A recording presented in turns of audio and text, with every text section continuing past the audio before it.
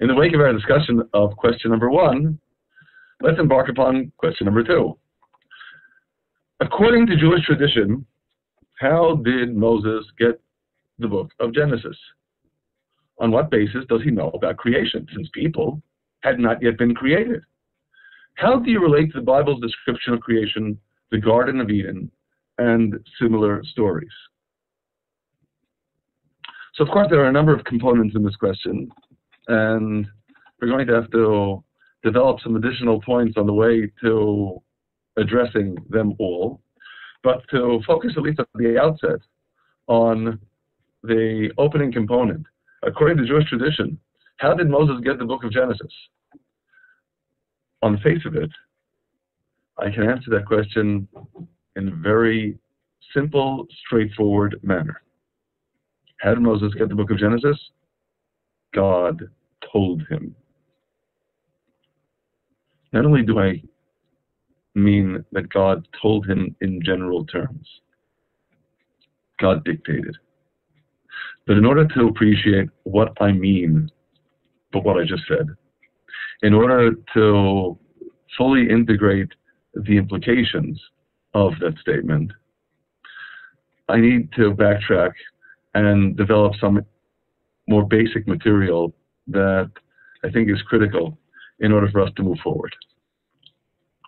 In particular, when we speak of God's giving Moses the Torah, there is a very basic definition here that I feel compelled to clarify, and that is, what do I mean by Torah? Which sounds, of course, at the face of it, like a very simple question to which to respond, but it really isn't, because, truth be told, when Jews use the word Torah, they can mean any of various different things, which isn't so surprising, after all, when one considers that Torah means instruction and teaching.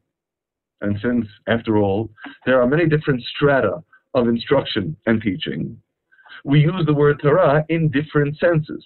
So, for example, we often speak of the written Torah as equivalent to the entire Hebrew Bible. We also often speak of the oral Torah, the oral teachings that, as a foundation of Jewish belief, go hand in hand with the written Torah, something we spoke about at some previous junctures, in particular in our discussion last year of Exodus chapter 21. And there, of course, again, we employ the term Torah in a much more general sense. Well, here, I'm going to specifically employ the word Torah in a very specific and restricted sense. Namely, when we speak of the Hebrew Bible, we speak of the Bible as comprising 3 essential components. What we describe as Torah, Nevi'im, and Ketuvim, and I'm sure many of you have heard the way Jews tend to refer to these 3 components by acronym as Tanakh, which is a Hebrew acronym that is identical to the Hebrew Bible. Now, what are these 3 components? The second, the prophets, comprises all of the books of the prophets, beginning with the book of Joshua, and historically, concluding with the prophets of the Second Temple period, Haggai, Zechariah, and Malachi, who are the last of the prophets of the 12 minor prophets. The third component of the Hebrew Bible is the Holy Writings, the Hagiographa, that includes various works that, for one reason or another, we won't discuss this at length right now, we regard as not being prophetic per se. The book of Psalms, the book of Proverbs, and many other such works that are canonized as part of the Hebrew Bible. Those, again, are components 2 and 3, and in contrast to them, we stress component number 1, Torah. Torah, again, teaching, instruction. Torah signifying here something that we regard as qualitatively distinct on a fundamentally different plane than the rest of the Bible. It is foundational in our beliefs that while everything in the Bible is inspired by God, guided by God, a formulation that expresses God's teachings to us, only the Torah is direct, explicit, divine dictation. And as a result, it has a qualitatively different status from the rest of the Bible.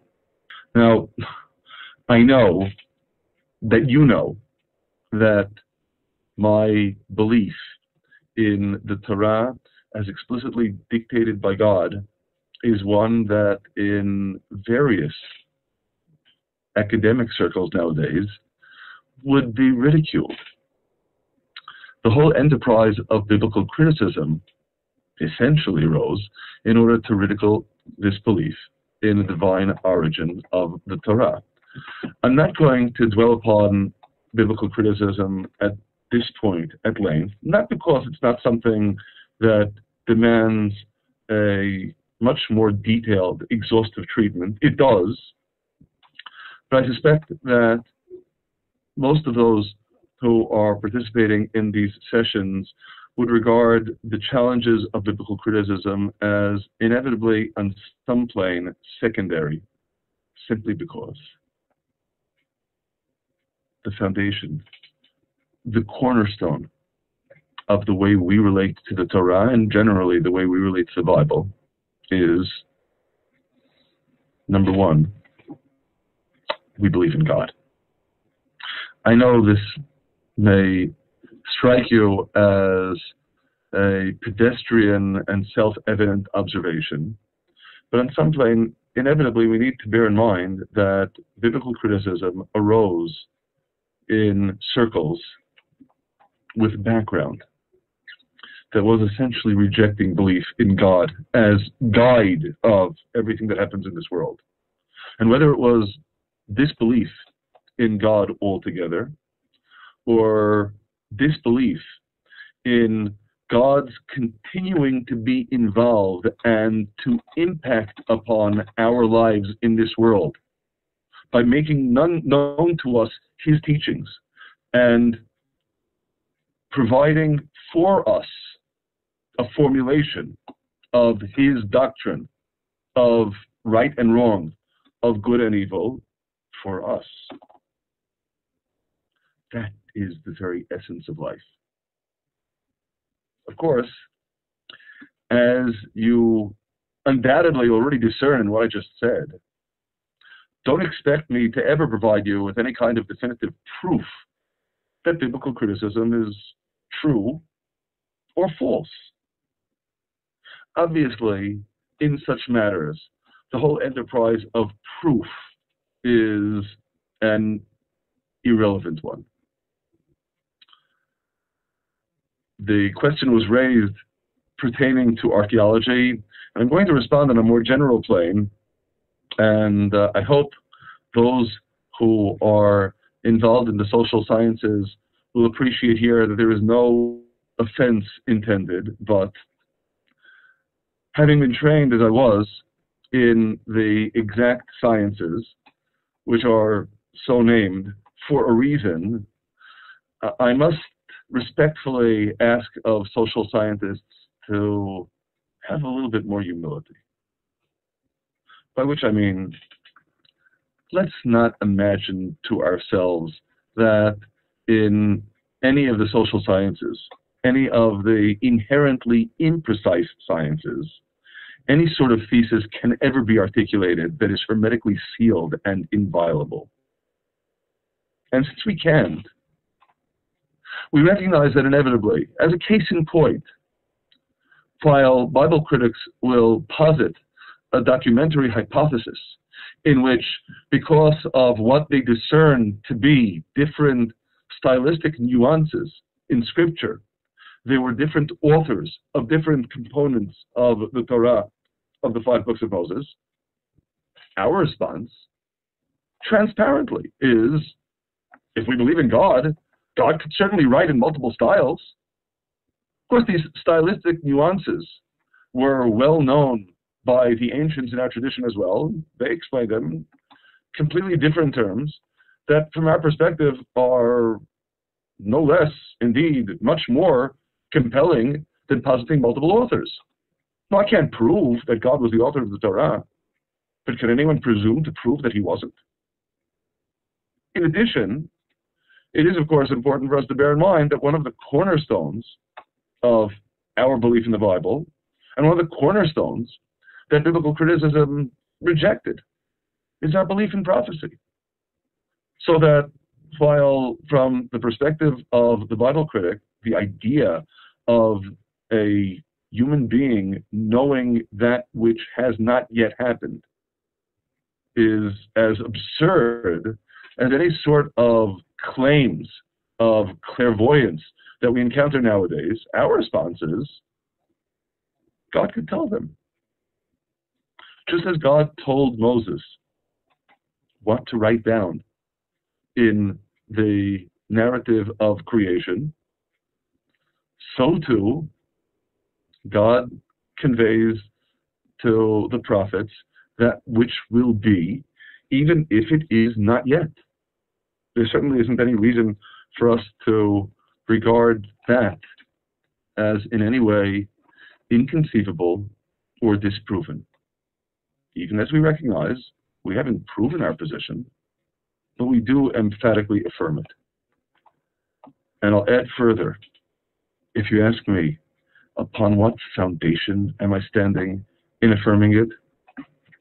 The foundation, more than any other, is an idea that we discussed a ways back in the first chapter of Genesis. A recurrent theme. Vayar Elokim ki tov. God saw that it was good. That is, God creates, but God doesn't create and, as it were, walk away as a disinterested party. God sees. He continues to relate to the world post-creation. And God evaluates and judges that it was good. If God remains involved in the world, from our perspective, it is, after all, veritably self-evident that if he's involved, he's going to convey to humanity his guidebook for how to live, to convey to us what is right or wrong, what is good or evil. And he did so. He gave us the Torah. There's an additional dimension that I feel compelled to stress here, and that is that in our positing that the Torah, as the written document that we have, was given to Moses, we should note that in contrast to other ancient works, the Torah speaks of a written document. Now, this certainly shouldn't be regarded as a trivial point. We know, after all, that the Homeric epics were maintained as an oral tradition for generations before they were written down. The Greeks didn't have a written language, and they made no claim that the stories had been written down at the time that they described. But as for the Torah, in Deuteronomy chapter 31, beginning with verse 24, and it was when Moses completed to write the words of this Torah upon the book in writing, until it was finished, that Moses commanded the Levites, the bearers of the Ark of the Covenant of God, take this book of the Torah and place it beside the Ark of the Covenant of God your Lord, and there it shall be a testimony for you. And we read explicitly then about this book. So again, from our perspective, this book is real. This book is real and it comes from God. And to add one additional nuance that pertains to that very realization, we should note that what this book claims uniquely in all of human history is it is the product of a revelation that took place not to an individual or a group of individuals, but to an entire nation.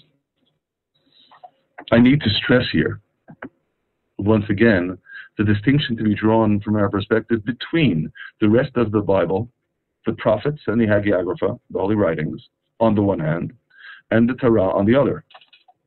With respect to all the words of the prophets, when all said and done, while we definitely posit that they are all true, what that means is the prophet came to us and he convinced us that God spoke to him. Well, if I wanted to be cynical, I could say you could either take it or leave it. You could either believe it or choose not to believe it. With the Torah, it's something different. Something different because, again, you have a document that tells you what the circumstances of its composition were. In particular, in Deuteronomy chapter 4, we read, beginning in verse 10, "The day upon which you stood before God your Lord at Horeb, at Sinai, when God said to me, assemble the people, and I will make heard to them my word, that they shall learn to revere me all the days that they live upon the earth, and teach that to their children." Following verse, "And you drew close and stood beneath the mountain, and the mountain burned with fire to the heart of the heavens, darkness, cloud, and mist." And the following verse, "God spoke to you from out of the fire. You heard the sound of the words. You saw no image, only the sound. But you heard that sound. You were party to the revelation yourselves. No one merely told you about it. It was you. You were there." And likewise, in the following chapter, in chapter 5, beginning with verse 2, "God our Lord made a covenant with us at Horeb, at Sinai. Not with our ancestors did God make this covenant, rather with us. These here today, all of us alive, face to face, God spoke with you at the mountain from out of the fire." An extraordinary experience of divine revelation. Now, let's consider what the implications of that are. And I concede at the outset, this is an observation that was made by the ancients, but I think it's an awfully compelling one. We have here a document that posits, number one, that the entire nation was party to an explicit divine revelation. Number two, that it was recorded adjacent to those events. Now, how would we imagine the falsification of such a story? If anyone were to come along at any time in history and present to the people this book, they look inside, It describes a divine revelation, if it were not true, a divine revelation to which either they or their own direct ancestors were party, and they never knew about it. This isn't like a prophet coming and appealing to your trust that God spoke with him. This is a book that says God spoke with you or your own ancestors. And we didn't know about it. And moreover, this book makes so many demands on our lives. No one would ever accept such a book. It's inconceivable that they would have felt any compunction about rejecting it out of hand. Unless, of course, they knew that it were true. They knew they could not possibly reject a story that they all unequivocally knew was God's truth revealed. Significant to note, in the Second Temple period, in particular toward the end of the Second Temple period, there was a lot of divisiveness in the nation of Israel. There were a number of groups that split off the nation and rejected various components of traditional Jewish belief. Not one rejected belief in the divine origin of the written text of the Torah, because that was something that was so axiomatic to everyone. It was so obviously true to everyone. No one could countenance any dispute on that subject. With all the rebelliousness, that was something that was beyond question. So, on the one hand, it is imperative for us to consider the uniqueness of the origin of the Torah. It is, of course, simultaneously crucial for us to appreciate the implication in terms of its ongoing relevance. That is, on the one hand, it is important for me to stress we regard every word of the Bible as relevant on an ongoing basis. If it would not have been relevant to all generations, it would not have been written down and canonized in the Bible. That's all on the one hand. On the other hand, we do not learn actual instruction that definitively guides us in our lives from anything other than the Torah, the 5 books of Moses themselves. And this is an idea that is perhaps most aptly articulated in Deuteronomy in chapter 29, verse 28. The hidden matters are God our Lord's, and the revealed are ours and our children's forever, to do all the words of this Torah. And of course, inevitably, we realize the eternal applicability is a necessary and inevitable outgrowth of the divine origin. So, at the outset then, when I respond to question number 2, so far we've only addressed the first component of it. How did Moses get the book of Genesis? You can appreciate what I mean in saying God told him. Because all of the Torah, from our perspective, is indeed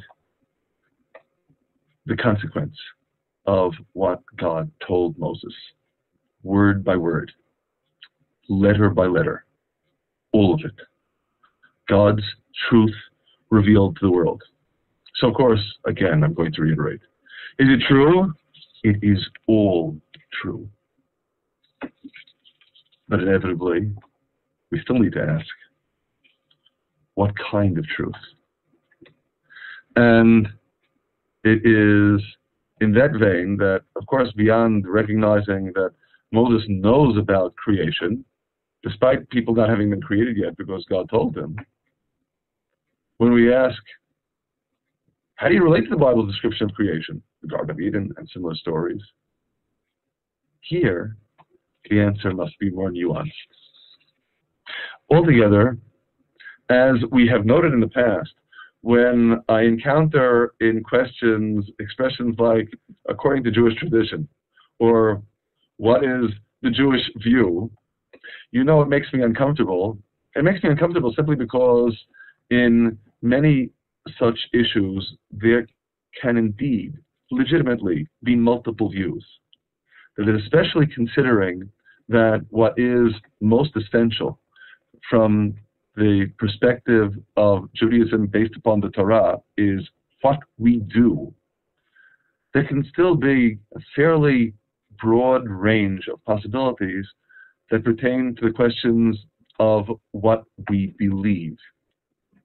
So, bearing that in mind, with respect to the question of how we relate to the Bible's description of creation, the Garden of Eden, and similar stories, my response is, there are indeed multiple points of view.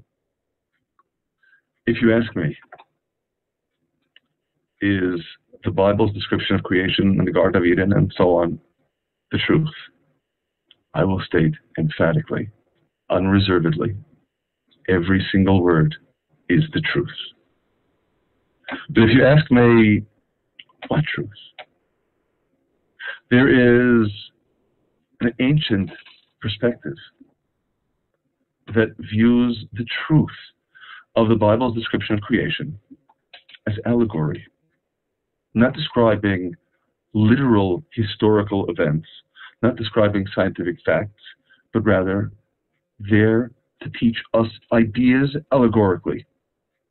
I'll note as a case in point that one of the most famous classic scholars of Judaism, Rabbi Moses Maimonides, writes explicitly that not everything in the story of creation is to be understood according to its plain, simple meaning. And he goes on to present a gripping allegorical understanding of what the narrative means on a far, far more ancient basis. There is an ancient perspective articulated in the Midrash, specifically pertaining to the story of creation, and I feel compelled to share it with you. To relate the power, the might of the story of creation to flesh and blood and make it known to them is impossible, says the Midrash. And therefore, Scripture sealed it up with, in the beginning, God created, and so on. Now this is a profound and tantalizing thought. In order to appreciate what the Midrash is proposing here for your consideration, I'd like to provide the following tangible illustration. Let's say I give you a vessel, a box, and as you peer over the rim to examine the contents, you're looking at what's inside, I tap you on the shoulder, and I point out to you, you are actually not seeing inside the box at all. In fact, what you're examining is an intricately painted lid that covers the box. So, not only are you not able to see what is inside the box, what you're seeing is in fact something else. So, if we integrate what this Midrash is telling us, what is it saying with respect to the truth of the story of creation? Is it implying then that the story of creation isn't true? My response, predictably, not at all. On the contrary, it is indeed affirming that the story is entirely true. Just what kind of truth? It's telling you that to convey to flesh and blood the might, the power of the story of creation, if you will, to convey the history and the science is impossible. It will get you nowhere. You won't understand it. And in any case, you'll miss the real point. rather, conveying the might, the power of creation, not through the actual story, but through the lid, what the text of the Torah tells you. In the beginning God created, and so on and so forth. Precisely conveys, in exactly that many words, the compelling lessons, the compelling messages that we, each of us, need to integrate into our own lives from the story of creation in order to learn from it, in order to grow from it, in order to come closer to God. It's all true. But inevitably we're going to have to ask ourselves, just what sort of truth is it?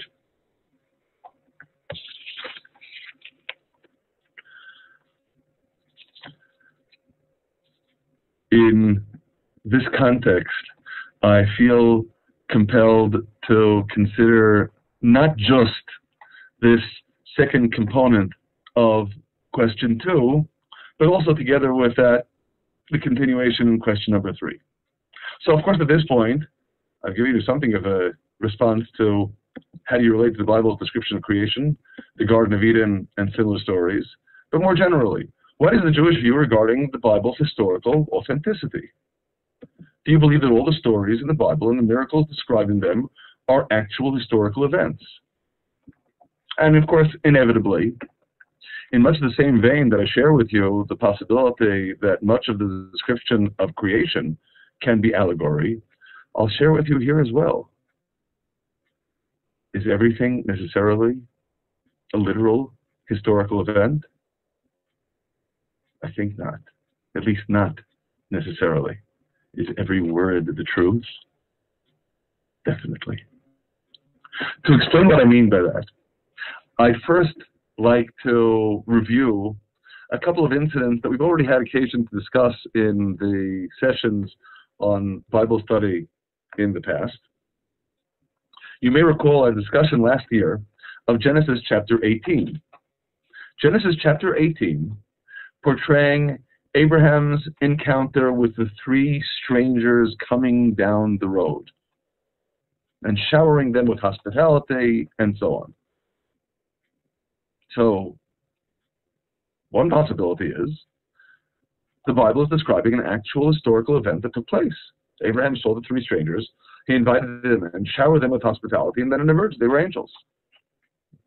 There's another possibility that we discussed, which is that the entire narrative is in fact taking place in a prophetic vision in Abraham's mind. So of course, if we take the first approach, if we take the approach that the strangers were real, Abraham saw them, he ran to greet them and everything else, if we ask then, is the story true? Obviously our answer is yes. And what if we take the second approach? If we take the second approach that the whole narrative is taking place in a prophetic vision in Abraham's mind, pardon me, but does that make it any less true?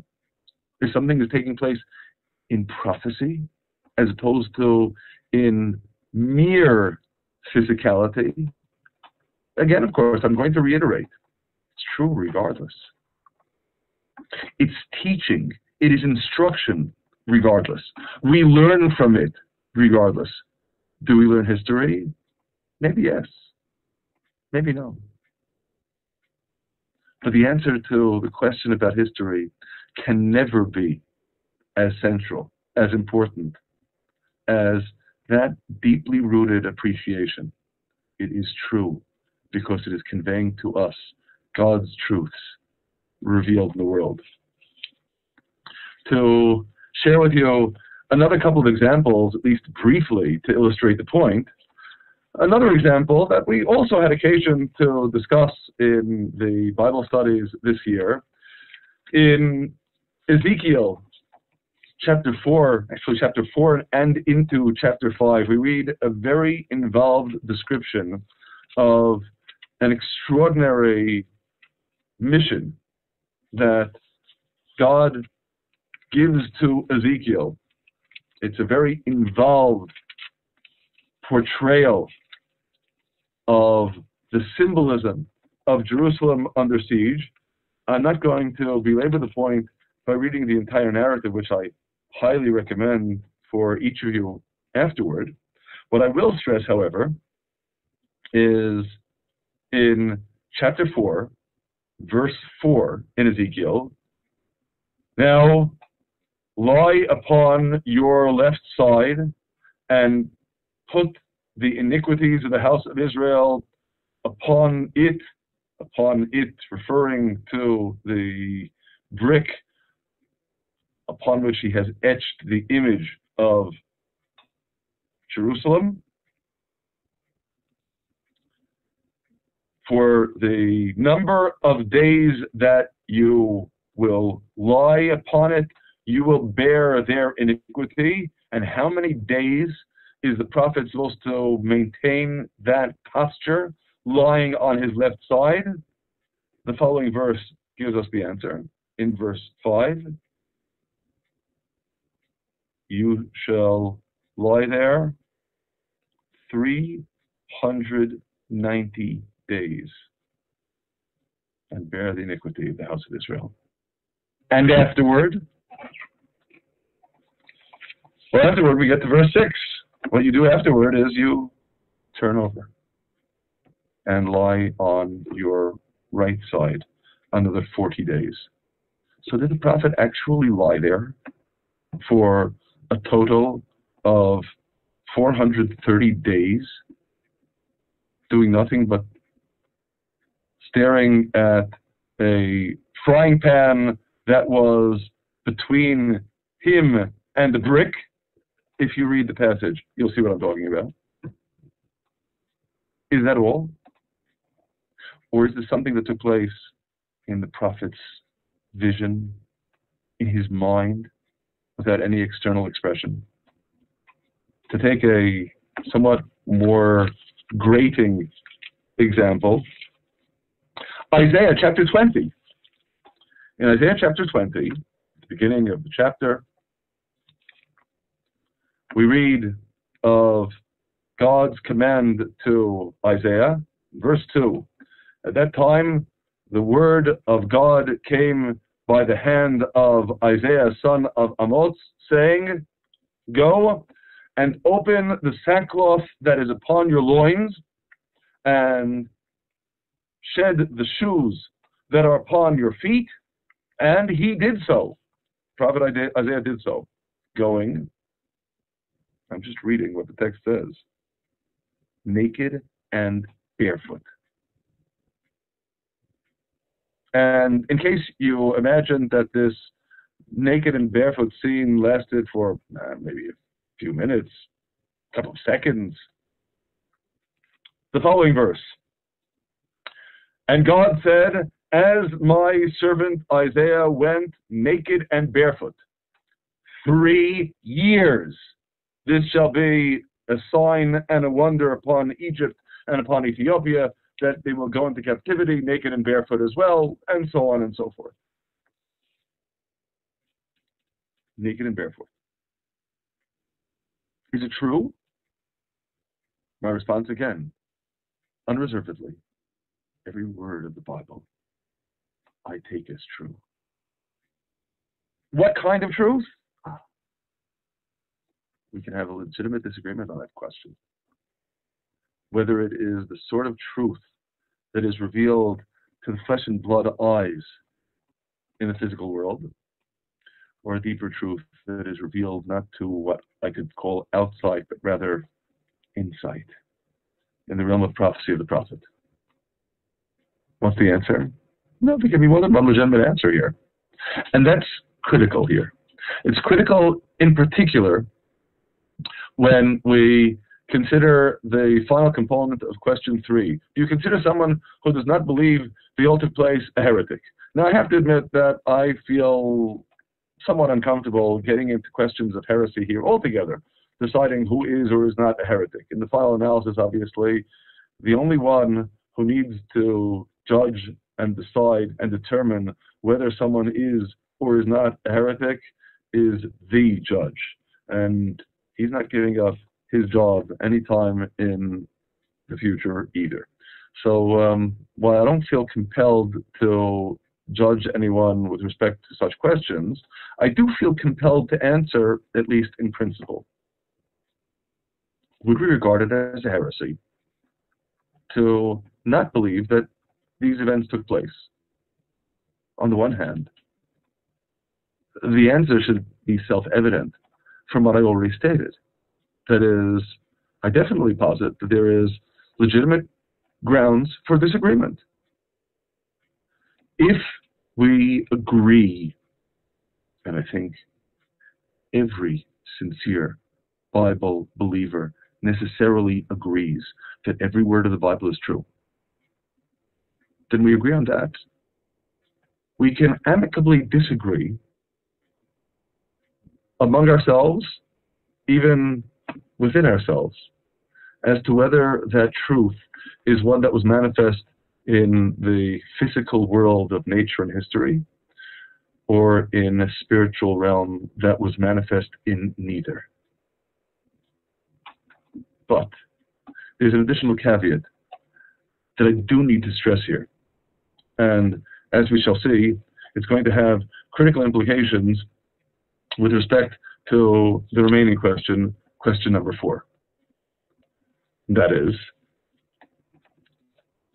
if our questioning the historicity of events in the Bible is because we just simply don't know if God would really expect Isaiah to be going around naked and barefoot, or Ezekiel to be lying on one side or the other for 430 days, that's certainly legitimate. If, however, it is because we don't believe in the possibility of God communing with man in prophecy, or we don't accept the possibility of miracles taking place in the world, that is, we don't regard God as still involved, or we don't regard God as sovereign of nature who can overcome nature. In that instance, the question is not whether the specific event did or did not take place, but such a belief is definitely heresy. And that's a critical point for us to emphasize here. That is, the question that we need to address in considering the stories in the Bible is, upon what basis are we going to accept them, or are we not going to accept them? The foundation for us necessarily is twofold. Number one, we believe that every word of the Bible is true. Number two, we believe God is God. Within the framework of those two questions, again, we could certainly have legitimate disagreements. And that's really the crux of the issue that brings us to our fourth and final question for today. In the Bible's description of the Exodus from Egypt, the number of Israelites, 600,000 men over age 20, is amazing. A study by Colin Humphreys reduces this figure to a few tens of thousands. Should Bible believers consider this conclusion acceptable? So before I consider this last question, should Bible believers consider this conclusion acceptable, let me state at the outset, and I hope what I'm stating is going to be clear enough that there won't be any room for any further uncertainty on this score. I emphatically, definitively, unquestioningly believe that the Exodus from Egypt included 600,000 men over the age of 20, which means necessarily millions of people, because of course 600,000 men over age 20 and a comparable number of women and all the children would necessarily give us millions of people.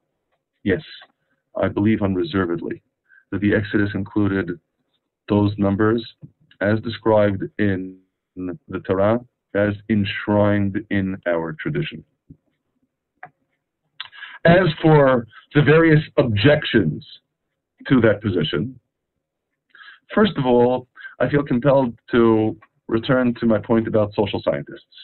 Again, with all due respect, let's not delude ourselves by arrogance or hubris into thinking that social scientists actually are engaged in the sort of exact sciences that would enable them to reach definitive, unambiguous, and unimpeachable conclusions. They're not.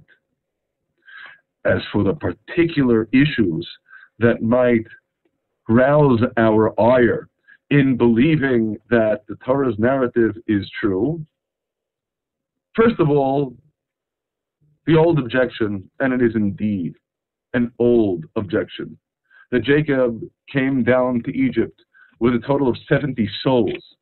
And from that beginning, we could end up with a nation that would, by all accounts, number millions.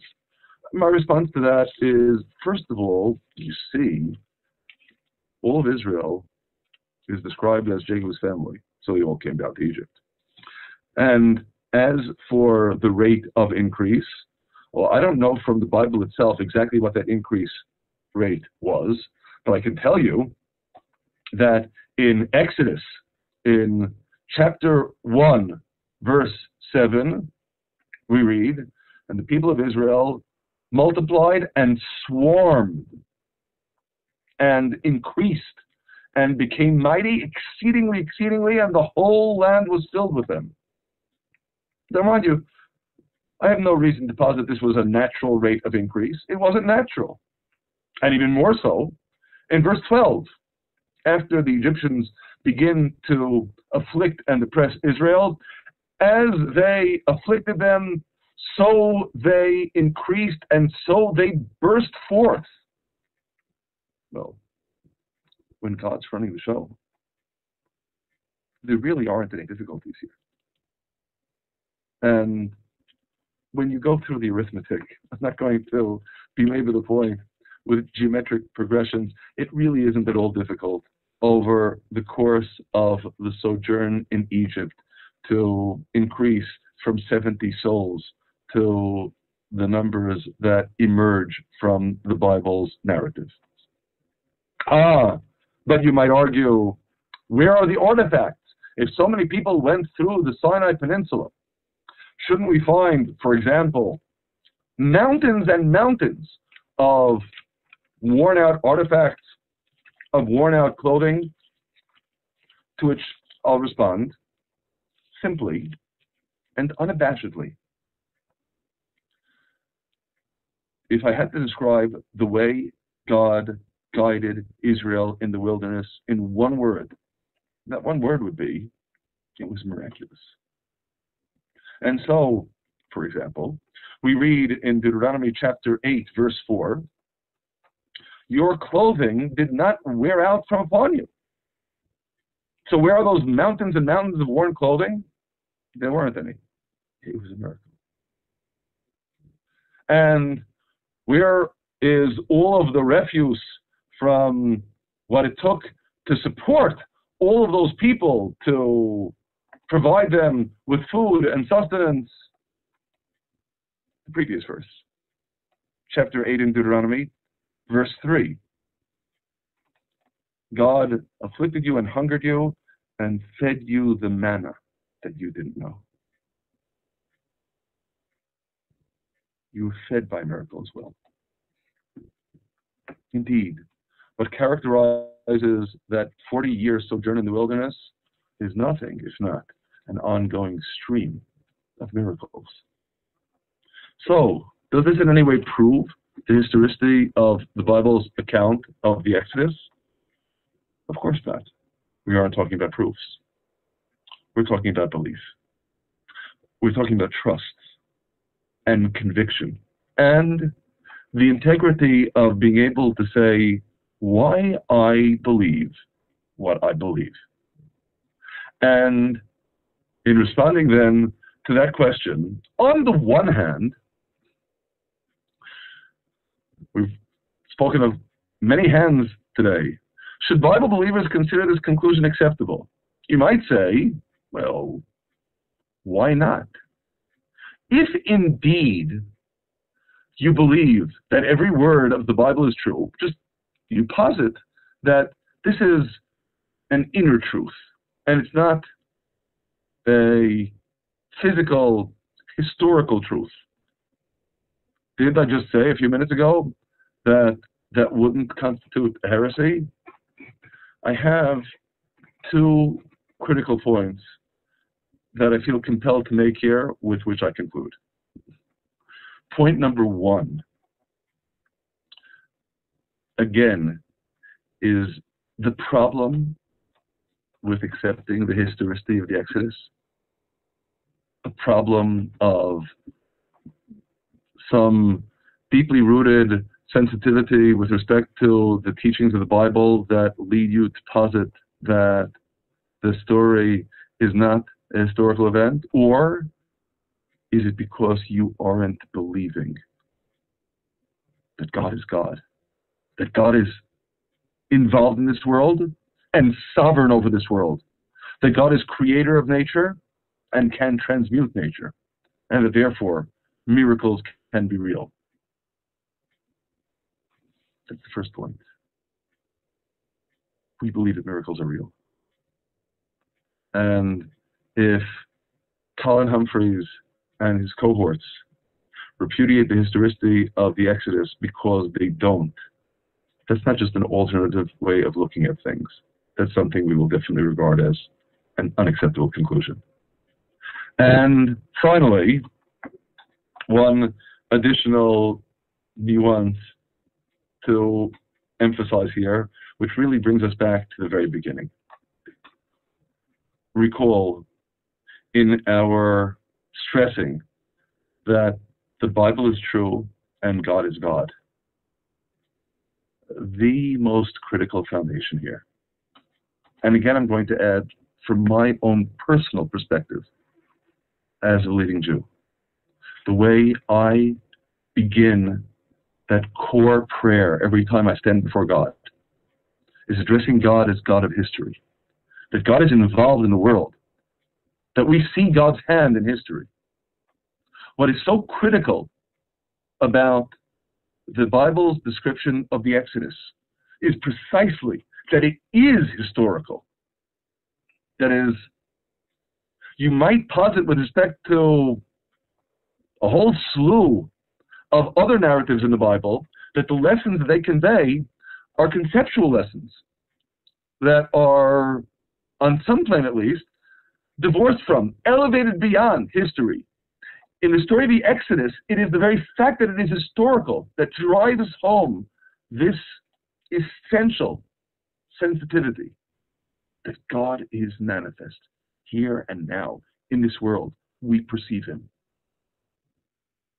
So, impugning the historicity of the Exodus, to my mind, isn't just questioning the historicity of a particular narrative in the Bible. It is impugning the foundation of the Bible's theology, that God isn't just out there, that we perceive God down here in this world, that we do see God's guiding hand. We don't often understand that hand, but it's there. We're not expecting some simplistic, facile answer to all of our prayers. We realize the way God runs the world is much, much more nuanced than that. And I can't help but add here, as a parenthetical note, when Job demands an answer to his challenges to God, and Job's friends argue, if you're suffering, it must be because you had it coming to you because you were a sinner. At the end of the book of Job, Job goes to the friends and says to them, you better have Job pray on your behalf, because otherwise you'll be punished. You didn't speak of me correctly as Job did, because you thought that everything was so simple and superficial. You missed the point. The world is complex, and the Bible is complex as well. We don't usually understand exactly what God is communicating in what we see in history, but we know he's speaking to us. We know the Bible in its totality, in all of its components, is indeed God speaking to us, God conveying to us His word, His guidance, His teachings, His truth. And as such, we know the key to our becoming more godly human beings lies in our taking His word seriously. So that's what it's all about. And that really is the culmination with respect to all of these questions. Exactly how to take the Bible seriously is a complex and nuanced question, and I hope in our discussion today we've gotten something of a sense of that nuance and that complexity.